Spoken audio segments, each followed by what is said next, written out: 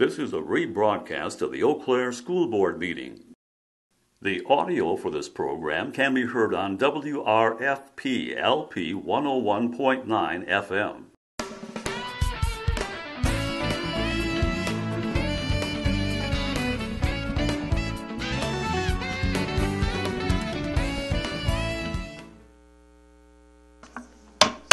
Call to order the Eau Claire School Board meeting. Please stand for the Pledge of Allegiance.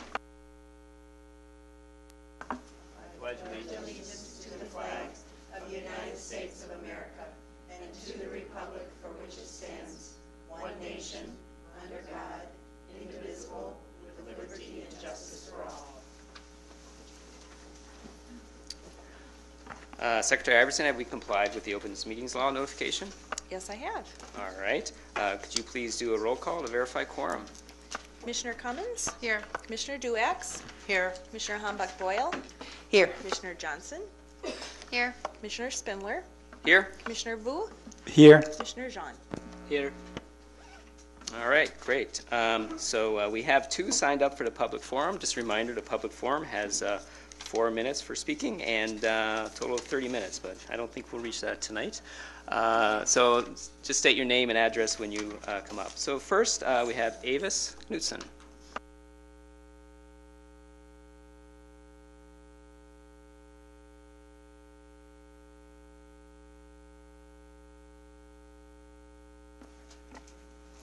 I am Avis Knutson. I live at 615 Davis Avenue. I'm a food and nutrition employee for 20 years.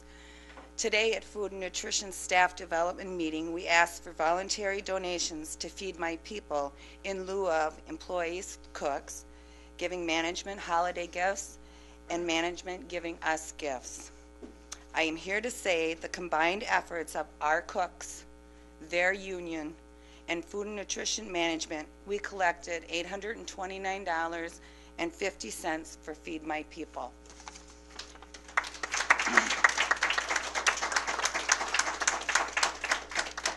Besides good food, we do good things. Thank you so much, Avis. All right, wonderful. Next on public forum, we have Mark Goings. Mark?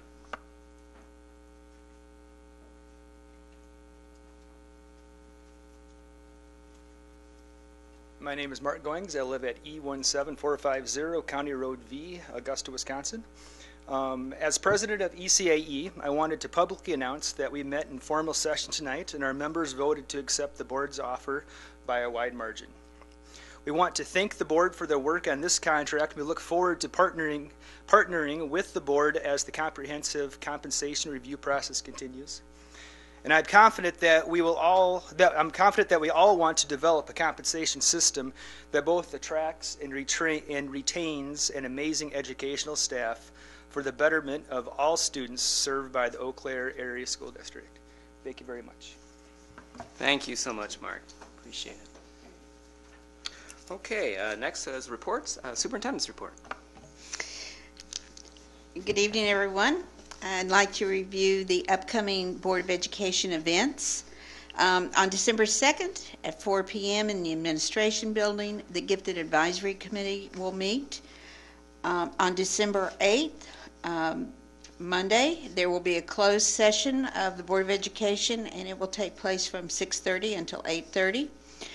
On December 15th at 10:30 a.m. in the Administration Building, there is a Policy and Governance Committee meeting. On December 15th at 7 p.m., there is a school board meeting. December 16th from 4 until 6 p.m. in the Administration Building, there's a meeting of the Charter Choice Committee. I received two communications this week which I wanted to share with the board and the public. The Eau Claire Chamber Education Foundation has written us a letter emphasizing that they have now been in existence for 13 years. And one of their goals is to develop community leaders and prepare our future workforce. And toward this end, they have developed 3 initiatives which more or less partner with our own initiatives. One is called the Friends of the Foundation, which provides for the overall administration of the foundation and supports educational programs like the Real Life Academy, for which nearly 800 students each year attend from the various school districts in the area. They also have a youth leadership sponsorship, which provides for $500 per student and supports the Chamber's Youth Leadership Eau Claire program, which is now in its 11th year and is dedicated to promoting leadership among young people. They have been able to increase their class size from 24 to 30 students each year. And the last piece that kind of connects with our mission is the Youth Leadership Eau Claire Endowment Fund. And this was created to support youth leadership development programs such as Youth Leadership Eau Claire program. And the goal of this is to fully endow the program at $400,000, which they hope to reach in the near future. But this letter was sent by Mark Faunus, and I think was intended to kind of reach out to us and let us know what they're doing on behalf of the students in this community. We also received a letter this week from Mildred N. Larson, who's the coordinator of the Chippewa Valley Book Festival. And she was writing to thank the school district for serving as a major sponsor in this year's Chippewa Valley Book Festival. She mentions a number of activities that were hosted, either by schools or school staff. And in particular, she wanted to thank Pam Gardo at Memorial High School, who served on the Authors and Events Committee and managed the task of coordinating the visits, plus several to other area schools, and Ken Zemansky, an English teacher at South Middle School, who taught a poetry workshop for young writers at L.E. Phillips Memorial Library and participated in the Young Writers Showcase. Ms. Larson emphasized that the event for this, for the Chippewa Valley Book Festival would probably not be as successful as it is without the teachers and the librarians in the Eau Claire Area School District. So we thank her for that recognition. And then finally, tonight we have a special student recognition. The Memorial Girls State Championship cross-country team is with us tonight, and they're all seated there right in the front. I'm going to ask them to stand up.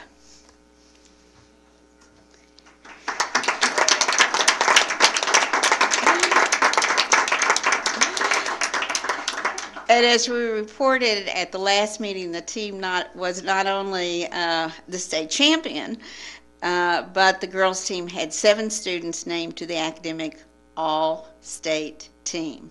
So Mark Johnson is the head coach and is assisted by Angie Rush and Carrie Steele. And we would like to congratulate everyone for this achievement. And Mr. Johnson would like to say a few words on behalf of the team. And so I'm going to give him just a few minutes of my time.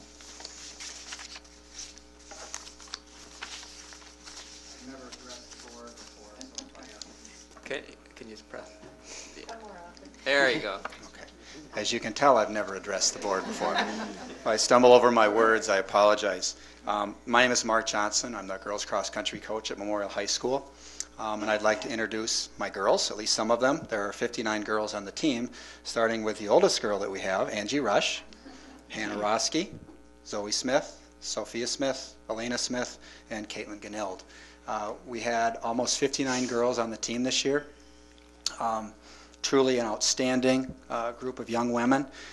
We've had several good cross-country teams that have qualified for state in the past. We've had a boys team that was 3rd last year, several girls teams that were 2nd, 3rd, and 4th, but this is the first state championship that we've ever brought home. It was a fairy tale ending to our season. We were ranked 11th going into the state championship itself, and I think probably the only people that thought we might win the title were the ones sitting right here, but when it comes down to it, that's all that really mattered. We had 59 girls, like I said, on the team, 70 boys, and truly remarkable. As you mentioned, 7 academic all-state representatives that were on the girls team. 1 boy, Patrick Tracy, also achieved that honor. They're all hardworking, team-oriented, supportive, and caring. They have represented our school and community with class all season long. And I'd like to close just by saying thank you for supporting athletics. I know with rising costs and decreasing state aid, some might find it difficult to fund athletics when it takes dollars away from other programs. But I can tell you athletics do serve an academic purpose, an educational purpose. And I guess the best way I could explain that is to convey a personal message from about 4 years ago. I know these girls were not in high school then, but my father passed away the third day of our cross-country season. And the funeral and visitation was that Saturday. And it was a beautiful Saturday, but there were carloads of kids that drove up to Cumberland for the visitation and the funeral when they could have been on a beach somewhere on a Saturday afternoon. That type of spirit, caring, supportive attitude I know is fostered by parents, raised by parents, but the kids also embrace that. While the faces are different, they have that same spirit that I saw 4 years ago. And it's truly a blessing to see that happen. I don't always find that it's easy to teach that kind of attribute in the classroom, but I see it far more readily on a day-to-day basis in the girls that I coach in athletics and the boys too. So I know I got a little long-winded here, but thank you very much for continuing to support athletics. Like I said, it does serve an educational purpose. Thank you. Thank you so much. Congratulations to the team.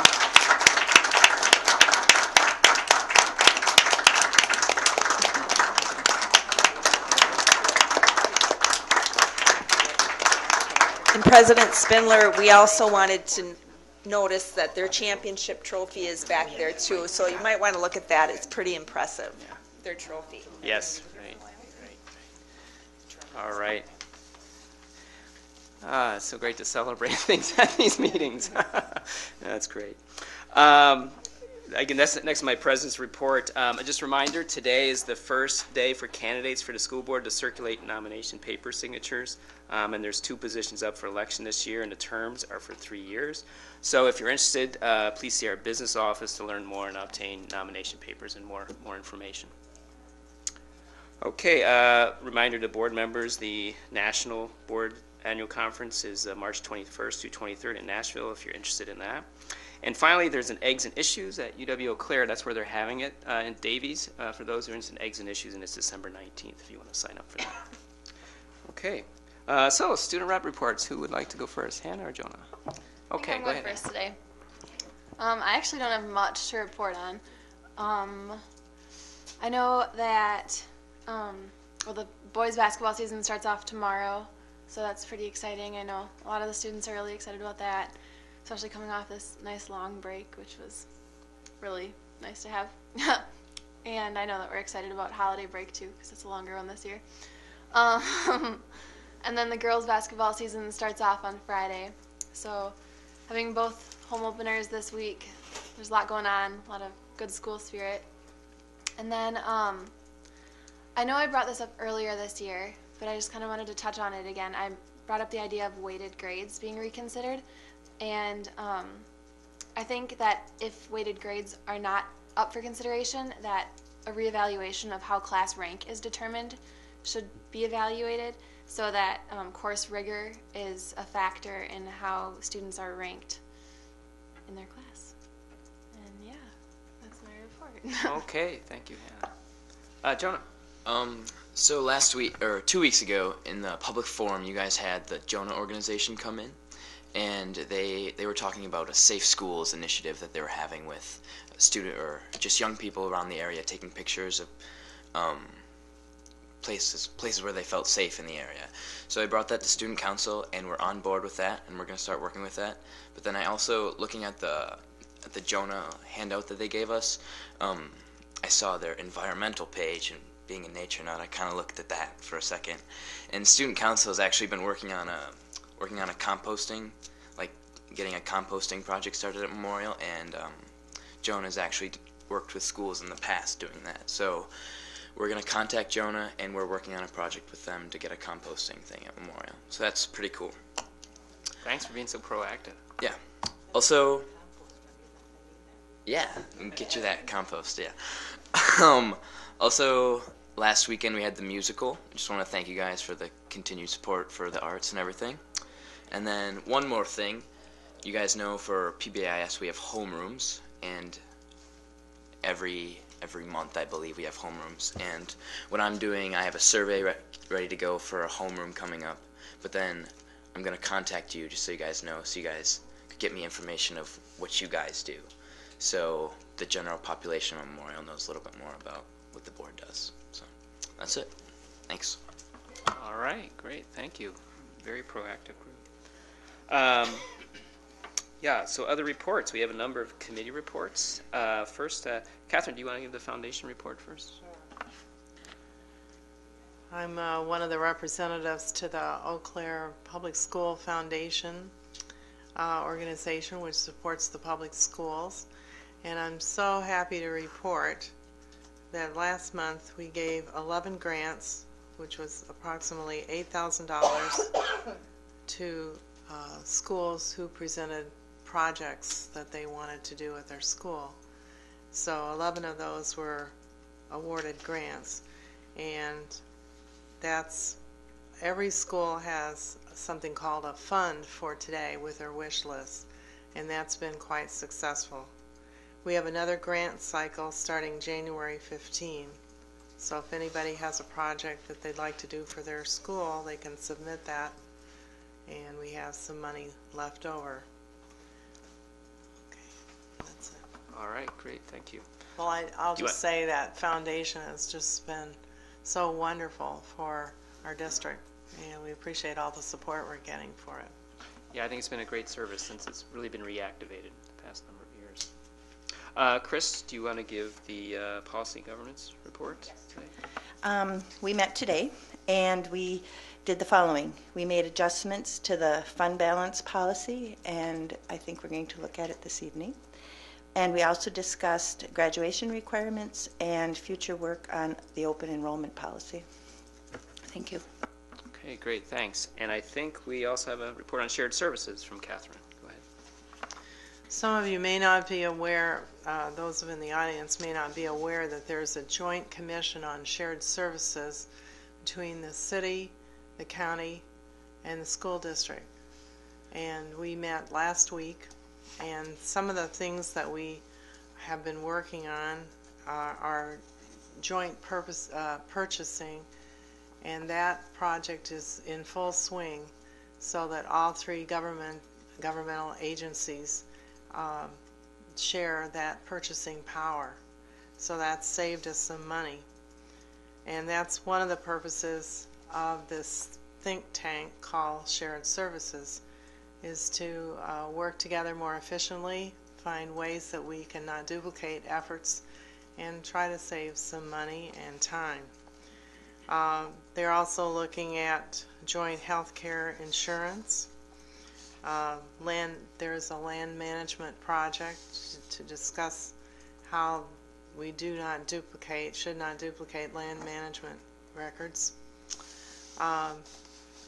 Sharing administrative functions, and also the next big thing is sharing space and facilities.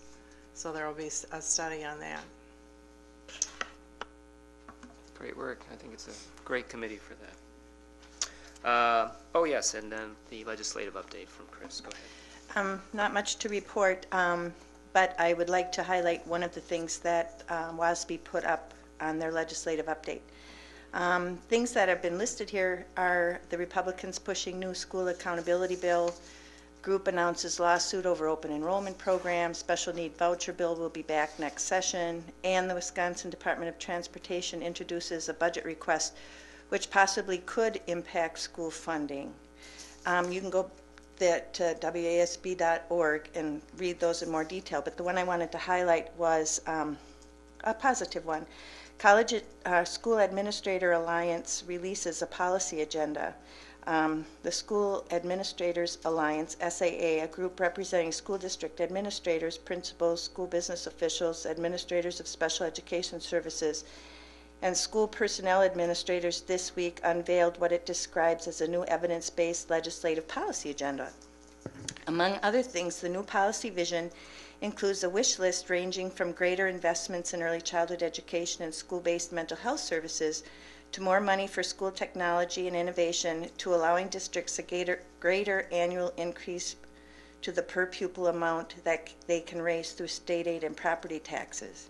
So they are banding together in a plan that also calls for attracting higher quality candidates to educator training programs and help for school districts to recruit and retain high quality teachers. And there's more information at some links on wasb.org about the evidence-based agenda policy. There's an overview of the evidence-based policy agenda, and there's also a Milwaukee Journal Sentinel article. So, thank you. Great. Thank you as always, Chris. Next is the consent resolution. For the consent agenda, the board's been furnished with background material on each item, or it's been discussed at a previous meeting. These will be acted upon with one vote without a discussion, but if a board member wants to discuss any item, they can pull it from the consent agenda and vote it on separately. So I would entertain a motion to approve the minutes of November 17th, 2014. A motion to remove the minutes of the closed session of November 17th, 2014. A motion to approve the Human Resources Employment Report, and a motion to approve the Policy 185 board committees that we had the first reading on last time. So moved. We have a motion. Do we have a second? Second. We have a second from Catherine Duex. Okay. Yes, we can do a voice vote on this. All those in favor, say aye. Aye. Opposed? Motion passes unanimously. Thank you. So we have several individually considered resolutions. Before we go into our work session, you'll see that there are three listed here. The one that Mark Goings had mentioned, the ECAC Master Agreement, and the second is a ratification of the ASME one, and that one we will not vote on because that has not been ratified as of yet. And then the third is the possible ratification of the ASME Food and Nutrition Master Agreement. So let's go to the first one, ratification of the 2014-2015 ECAE Master Agreement. I'll just read to you what it is. It's a base wage increase of 1.46%, maximum allowed by law without going to referendum, which means a base wage increase dollars available of $616,535. $616,535. So this was through meet and confer sessions with union leadership. They wanted to maintain lane movement and longevity movement on the salary schedule, and it's in both our district and the employee's interest to do so. And so the monies for lane and longevity movement, which are supplemental payments, come from the original base wage dollars. So no additional monies are provided to allow for those payments. The remaining dollars, thus, they allow for a $545 per cell increase on the salary schedule. So I don't know if you have anything to add to that, Kay, or okay. So that's what we would ratify tonight. If I could have a motion to approve and a second. So moved. We have a motion to approve. Do we have a second? Second. We have a second. Any comments or questions on that? Okay. I think we should do a formal vote on this. Commissioner Cummins? Yes. Commissioner Humbach-Boyle? Yes. Commissioner Duex? Yes. Commissioner Vu? Yes. Commissioner Jean? Yes. Commissioner Spindler? Yes. Commissioner Johnson? Yes. Thank you. Motion has passed. So, as I said, the Buildings and Ground Master Agreement was not ratified in the contract tonight, so we will not be addressing that one tonight. So we will go on to the Food and Nutrition Master Agreement, and I'll just read that one. It's the base wage increase of 1.46%, which is the maximum allowed by law without going to referendum. The base wage increase dollars available is $10,787. So this allows for a 0.19 per cell increase on the salary schedule. So we would need a motion to approve that and a second. I so move. We have a motion from Catherine Duex, a second from Second. Chris Hambuck-Boyle. Any discussion, comments, questions on this? Seeing none, can we have a roll call vote on that, please? Commissioner Cummins? Yes. Commissioner Humbach-Boyle? Yes. Commissioner Duex? Yes. Commissioner Vu? Yes. Commissioner Jean? Yes. Commissioner Spindler? Yes. Commissioner Johnson? Yes. All right, motion passes. Thank you. All right, so now we should adjourn to our work session. Now I see we don't have tables in the middle. We'll have to We have move it. one committee report. Oh, I'm sorry, I missed the committee. Excuse me, I forgot that. Thank you very much. Adjourn to our committee. We have a discussion and possible first reading of the new policy, 662.3 fund balance, which we had discussed some last time. Do we have that up there? Okay. So this is a fund balance policy to guide us on maintaining our fund balance. Any questions, comments from board members on this? I think we would need to do a reading again on this. Anything at all? Yes, Commissioner Johnson.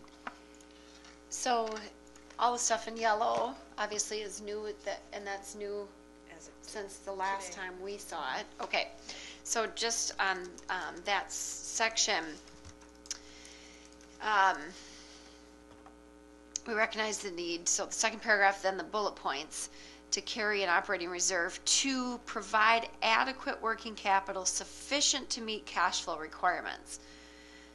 If it's adequate capital sufficient to meet the cash flow, that to me that says we would be doing no short-term borrowing at all, that we should be carrying a fund balance big enough to cover those ebbs and flows. Is that the intent of what you were thinking when you wrote that point number 1? Actually, we borrowed it from another policy, as you can imagine. I think it also was so as not to lock into a particular percentage, that we don't want to, some districts are 10 to 15, some are 20 to 25, 25 to 30. We want maximum flexibility for our leadership, and so that's where that came from. Yeah, and I like, that there's some flexibility built in, but I'm just afraid that provide adequate working capital sufficient would open up the board if we don't have absolutely enough in working capital to avoid all short-term borrowing, that someone would come and say you're violating your policy because you don't have enough fund balance sufficient to meet your cash flow needs. If we're borrowing, it's not sufficient. So I just wonder if there's I think that previously that it was striving to, and working towards that, but that just number 1 says to me that there wouldn't be. I don't think we took it that way when we were working on it today, but I think it would be perfectly okay to take it back to committee and pull Dan back in, because we used some of the wording and see how we would interpret it that way. So that's it's a good point. And I would just comment on that same point. On the end, it says maintain a year-end fund balance in the general fund in a sufficient amount that avoids the need to short-term borrow for cash flow purposes. So just whatever you do, make sure that sentence is consistent with that number 1, because they're basically saying the same thing. So make sure they're not contradictory, whatever you come up with. So agreement with the board. I go back one more time. I kind of hate to do that to you, but we've never had this policy before, so I think it takes some good input, discussion, and discussion to come up with a good one. So thank you. Okay, great. Thank you for the work you're putting in on that. Okay, let's see. Hopefully I didn't miss anything else. So now we'll go into adjourn to work session to discuss the tables. Yes, and we'll move the tables together. So we'll take a short break to do that, put our tables together, and I think Bob will have time to set up his presentation for us. So, all right, great, thank you.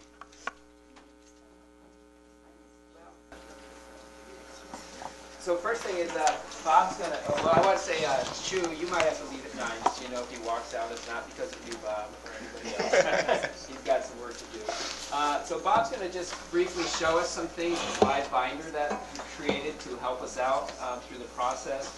And then he's going to kind of frame the material for us. And Bob, definitely 3 things you would like a sense of, at least by the next meeting, is kind of what's our questions about sustainability of resources, what kind of compensation possibilities are we interested in, not interested in, for example, pay for performance, and you got to think about hold harmless also was the other thing, whether or not we would go back and pay in some way. So I'll let Bob, you take it now.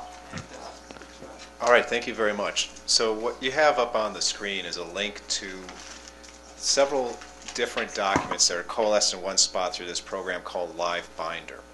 And what is in here is a compilation of various things, and it's a living binder, just like any hard copy binder you would have, that things can get placed in and out, but I find it very productive for groups like a compensation committee where you're working, you're bouncing off different ideas off of each other to coalesce everything in one spot. And you'll see, first off, we start with something as simplistic as the agendas. That particular tab is empty at the present time. But then there's examples of other alternative compensation plans. And these are not here from any standpoint that I am endorsing these or seeing this as the all-inclusive universe of potential compensation plans. But they are representative of some various approaches that particular school districts took within Wisconsin. Some of them have been around longer than others. You'll see some of them are geographically proximate to you, some are not. So they're not necessarily comparable. And this is a fluid document. So as we go through this process, if someone finds another alternative compensation plan, whether it's within the state or outside of the state, then those are ones obviously that can be put forth so that the study committees can look at these. And these that I have tabbed now, I should mention, are for professional educators. So that's just what this particular binder is structured, primarily around professional educators. There are some tabs that cover other employees. One of the things that Rich briefly made a reference to was, whether merit comes in it or not, and I'm again not making an advocate position to include or exclude, but for illustration purposes, we have some background information on the Charlotte Danielson Framework for Teaching and how educator effectiveness can go on. And that could be populated with additional items as we move through there. We also have your president employee handbooks and the changes that were made to those that are in it. And then one of the items that was sent to you in advance of the meeting is a PowerPoint presentation. And due to the fact that I really wanted this to be a work session versus a presentation, and that's what Rich and I talked about, this is here as a resource document for you to go back and reflect upon. There's all sorts of links within it to, again, additional compensation plans to contrast particular subject matters within it. So for illustration purposes, if we went to one, for example, like this, these are some of the earlier school districts in the state that put in an alternative compensation system.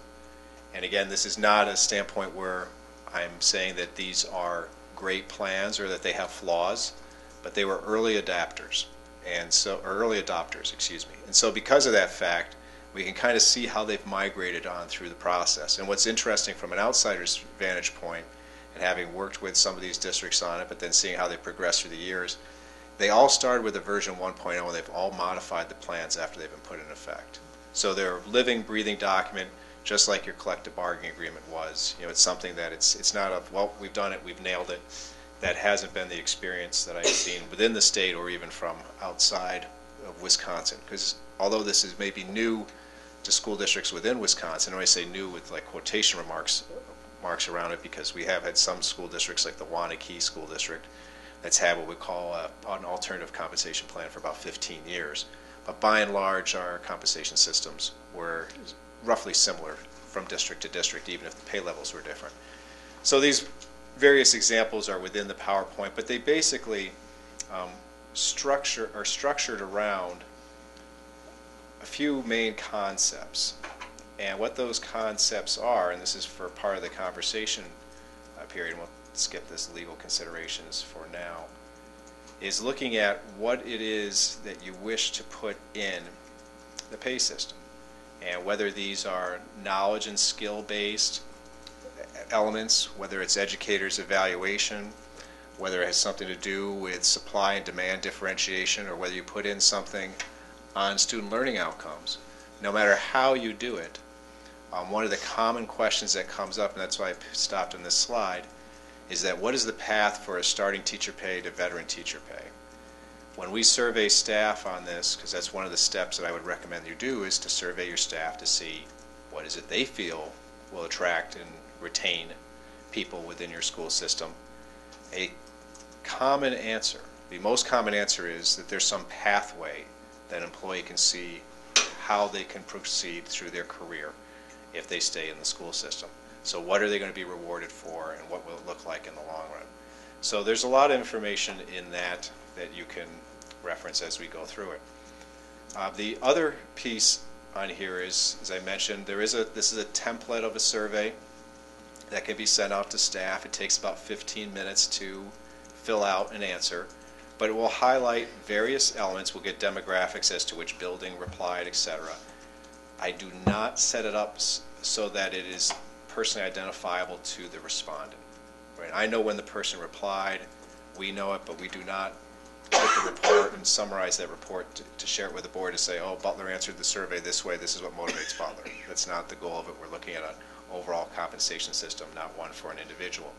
But we'll ask general questions here about what do you think were the 1 to 3 strengths of the last salary grid that you had, which is in this tab over here. What were the weaknesses? And then what would you rank as things that are most important to least important that you'd put into it? So that people can give us feedback as to what they perceive as being a valuable tool. And there will be divergences with these answers, but the way the formulas are set up, we'll see how things relatively rank in that process. So if you choose to do the staff survey, this is an example of one. And these questions can be tweaked. I mean, they're customizable, obviously, to each individual school district. And then there's information on what your present staff are making. So based upon your ratification this evening, this grid will change somewhat, but we have your last salary schedule there as well. And then one of the other pieces in here, which Dan was kind enough to send some data to me, but we're going to have to update this, is when we talk about how the district retains people, one of the things that comes up is often, well, what is our turnover? And one of the things that school districts are experiencing in Wisconsin that had taken place in other states, but we really didn't have it to the same magnitude, is the level of turnover. And anecdotally, we hear a lot of stories of people that are very concerned that, well, our turnover rates, we believe it to be exceedingly high. You know, we're at 12% now. We used to be at 6%. So what's going on in our district? And there may be some of that that's introspective and you look at. I'm not going to discount that. But that is, unfortunately, to some degree, becoming a trend throughout the state.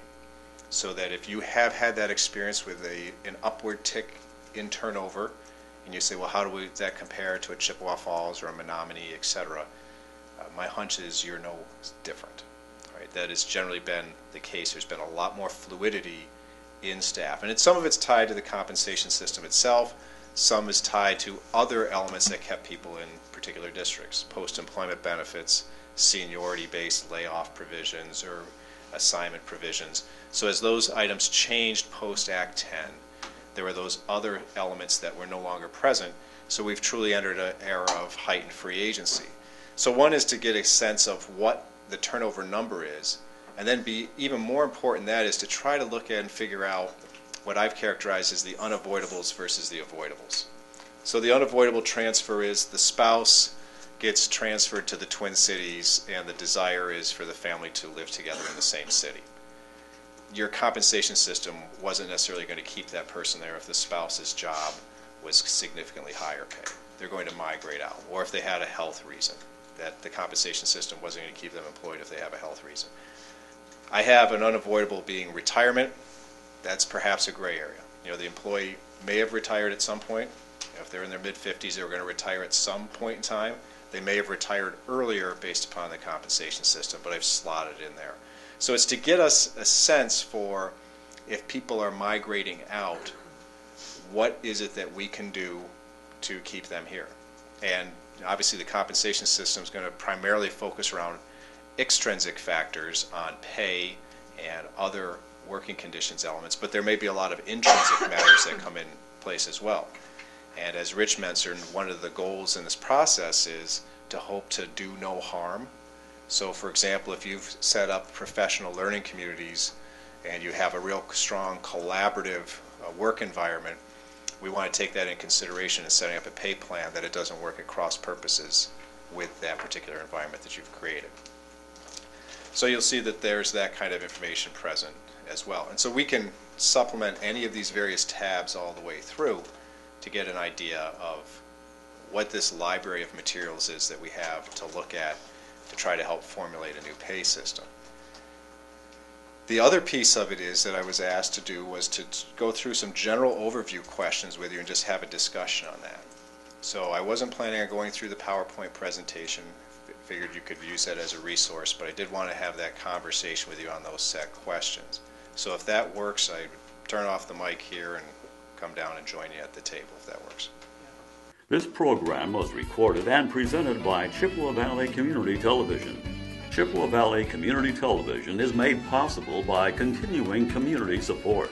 If you would like to volunteer or make a donation, you can contact us by calling 715-839-5067 or on the web at www.cbctv.org.